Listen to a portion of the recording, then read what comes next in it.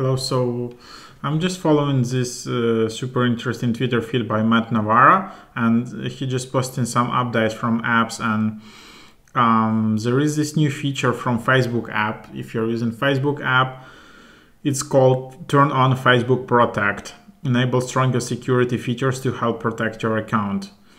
So Facebook Protect is on. So basically it's an advanced security that's always at work.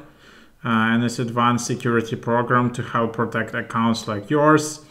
It's not rolling out to every Facebook user, just for example, if you have like tens of thousands followers on Facebook profile or page, I don't know, maybe you are managing big group, I don't know what exact algorithm is there, but that's the idea.